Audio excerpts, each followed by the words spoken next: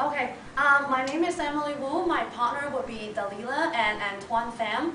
Our project is based on cooperative-based learning, and we are doing the presentation at my high school, and these are four of my colleagues. This is Mr. Nong. He's a math teacher. Ms. Lee is also a math teacher.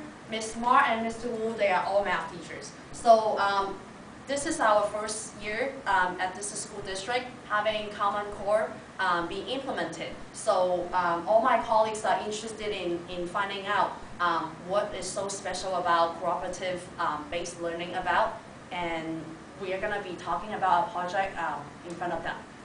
And so basically, we have different ideas in terms of what do we do in order to be able to see cooperative-based learning would be helpful or not. And so we do have three researchers to do this study.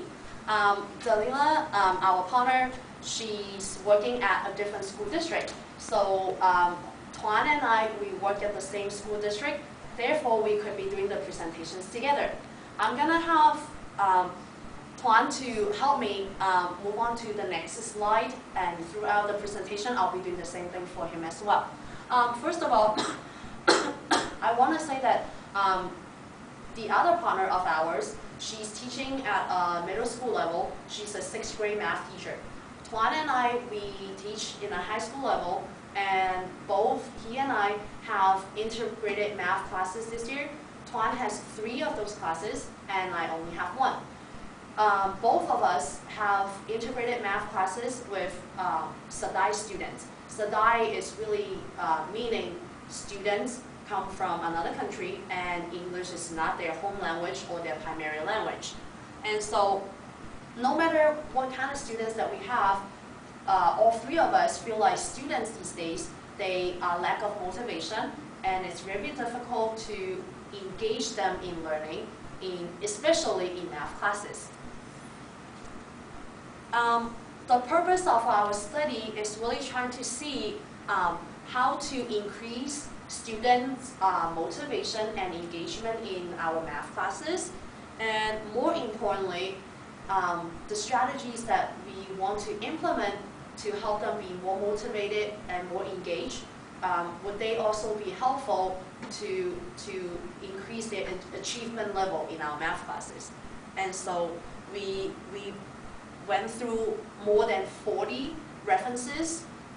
They were all academic journals to find out what cooperative-based learning would be a great way to help the students. And what we found out from these references is the fact that a lot of researchers or scholars, they promote cooperative-based learning at the same time, mainly because it helps the students to be ready for the 21st century workforce skill set.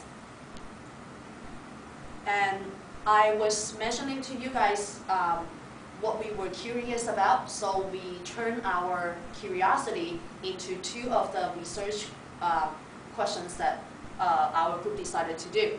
The primary question is, will using cooperative-based learning increase motivation and engagement in middle and high school math students? And the second research question that we had was cooperative-based learning, is it possible to increase the students' achievement level? So these are the 2 questions. And I was talking about cooperative-based learning would be a great way to help our students to become competitive in the 21st century workforce, mainly because the 21st century workforce requires students to be able to communicate, to be able to work collaboratively, and they need to be able to think critically, and they have to be able to be creative at their work. So we're going to do more discussions on these matters. Tuan will be talking about what we found out from the journals. Okay, so to summarize some of the main findings about the literature review that we have for our paper. So the decline in mathematics, right, achievement has been a concern for all stakeholders, students, parents, and teachers. And it, in order to improve that decline in the achievement, cooperative-based learning, right, is a way to help improve student achievement in mathematics and other subjects, okay, and the other two toward math also. So for cooperative-based learning, right, it is described as teaching methods in which students work together in small groups to help each other learn academic content. The important thing about this is the fact that for the group that the cooperative-based learning, right, is based on, right, students shouldn't just students should be assigned roles and should be responsible for their work, right, and also work together to achieve the goal of the topic that is presented, right, or the skills that they need to learn, okay, helping one another to achieve that common goal. And then the shift, right, going from the teacher center to the student center is important to help benefit the student, right, academically and socially, right, because interaction between the student, right, is crucial, right, in the cooperative-based learning. Okay? So for the cooperative-based learning, right, the student center, right, method, right, is given the opportunity for students to engage in discussion, solve problems, and then also collaborate among their peers. So as I already mentioned, right, the social interaction part is very important because students need to work together, right, to be able to help each other learn, and then also just to have assigned roles where they know exactly what they're doing, right, without the teacher telling them, oh, you have to do this or that, right? They know their role, and then they help each other to achieve the goal for the day. Same thing. Yeah, so for the two main techniques that we use, right, in the intervention plan, we use a jigsaw technique, so that students split up into different group, and then they, from that group, they learn, right, the particular topic that is assigned there, and then once they master that content, they go back to their own group and they share the content among each other, so that everyone share one part of the topic, and then together everyone know the whole topic as a whole. And then for the next one is think, pair, share. So this is for the pairs, right, other elbow partners or other way that you can assign the pairs. So what they do is students first, right, think about the given question, right, or context, and then after that, right, they in their pair share with each other their ideas, and then just come up with a conclusion, and then later on share with the whole classroom if need to.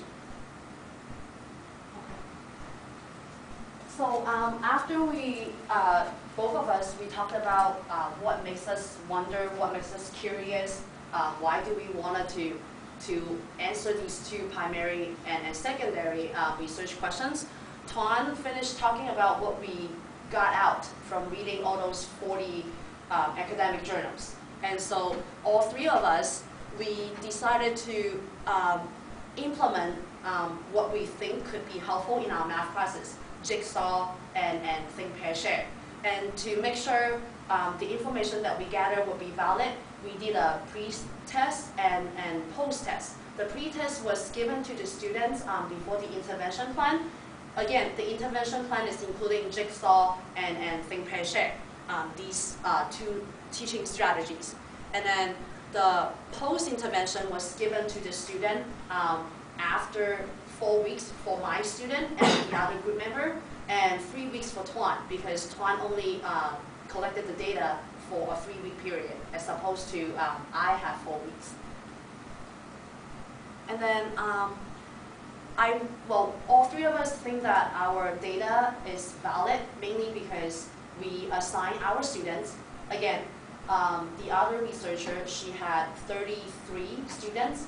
In my integrated math class, I have 35, and then Tuan's class had 29 students. And we gave a specific ID number to the students so that their names are not appeared on any of the reflection journal, the pre-test, or the post-test themselves.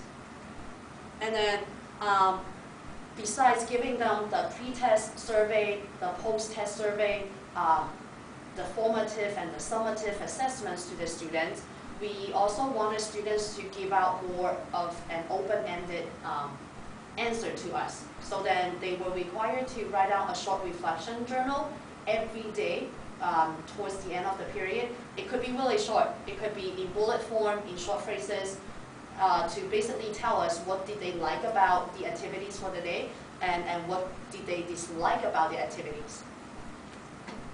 And then to make sure that this is some kind of intervention plan that we want to keep driving for 3 to 4 weeks. We as researchers, we read their reflection journals every day. We also write reflection journals ourselves to compare what we think happened in the classroom and what students saw in the classroom. And most of the time, I see my students having the same reactions as I had of that day's lesson. If I think it went well, most of the students believe that they did well in class. And when I felt like the days that I don't think it was working well, and then a lot of students will think that, oh, I wish I was just, taking notes individually and then having the lesson from you directly. And then we call this like the triangular method in a way, meaning I tried an intervention and students told me their feedbacks, and then I will modify based on how they feel or how I feel as the teacher. This is the bar graph, the data that our third researcher found. She had her students to rank how well do they like coming to a math class. The first 2 columns you see, this is rated 4 or less. So she had some students don't believe that math is some subject that they really like. And then the middle column is saying students having the neutral feelings. They don't really mind coming to a math class. They just go, okay, it's just another class. I don't really have a feelings for it. And then she had a lot more students rated the math class to be their favorite subject. And she did do the data collection from a 6th grade group. And so that's her result. And then the next bar graph, this is her second question, asking her student, how much do you feel like you'll be motivated coming to school for her math class? And the good news for her is no students feeling not motivated, and then a lot of students feeling motivated before and after the intervention plan. And her result showed her that more students feeling highly motivated after the intervention plan was implemented. And then the next slide, she had her students telling her that they would like to work independently or work collaboratively. And she also has students telling her, do you enjoy working in both categories? So she has 3 different types. And some students really just prefer to work independently before and after the intervention plan. And a lot more students prefer to work collaboratively before and after the intervention plan. The news is she actually has less students wanted to work collaboratively after the intervention plan being implemented. I think mainly because more students move on to the point that they don't mind working individually or in groups. So this is why her result actually decreased comparing to before the intervention plan. And then this is Tuan's result. So for my result here, it shows the score of the student on the pre-test and the post-test of the units. So for the pre-test, right, as you can see for the chart, right, all 29 of my students, right, did not do so well in the pre-test. They all have a percent that is 60% or less. So they basically fail, right, that pre-test. which tests up on the topic of statistics. And then for the post-test, right, once we implement the intervention plan, right, we have the result of only 9 students, or 31% of the student score less than 60%. We have 2 students, right, or 7% score between 60 and 69%.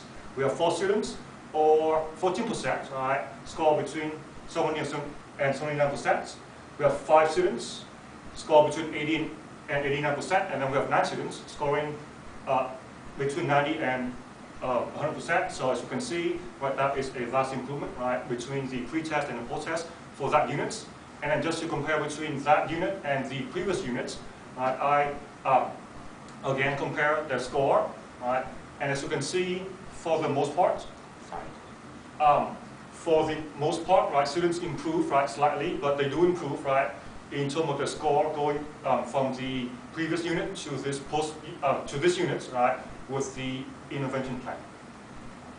And then the next pie chart, actually, they're my students' result. I have a lot of students, they don't speak English as their primary language in my integrated math class. So in the past, I just did direct teaching, and a lot of students told me that they are not really motivated in my class, because I think 17 out of 35 students, they rated 4 or below before the intervention plan was implemented. And then some students rated 5 neutral, maybe because they already don't really care about coming to a math class or not, or, oh, it's just another class. And then I have a few students, they rated 6 or higher. After the intervention plan, I had a lot more students wanted to come to my math class.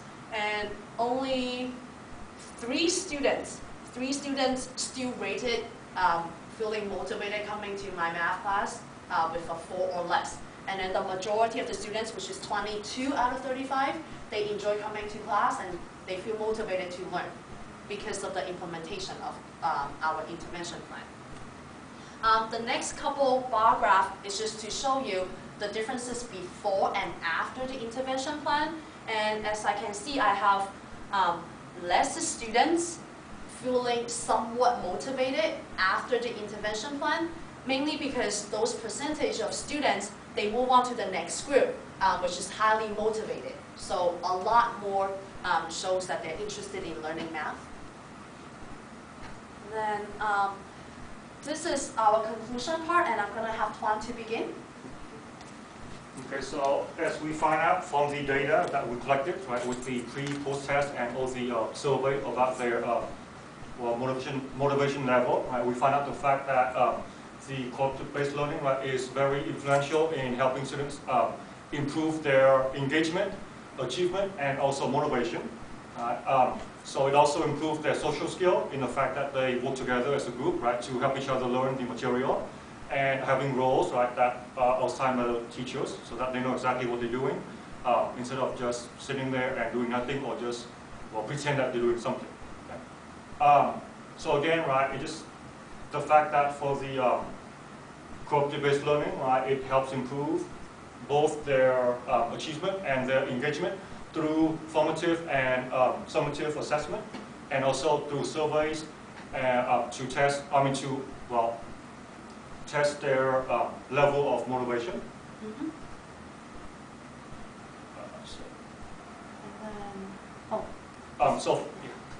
Sorry. So we all feel like this is a successful experience for us, mainly because we started something in the middle of the second semester of this school year. And at the beginning, students don't really enjoy doing collaborative-based learning because they feel like, oh, we have to be working together, and what is this cooperative-based learning? And then we just had to work very hard to motivate them to learn, and they did show progress.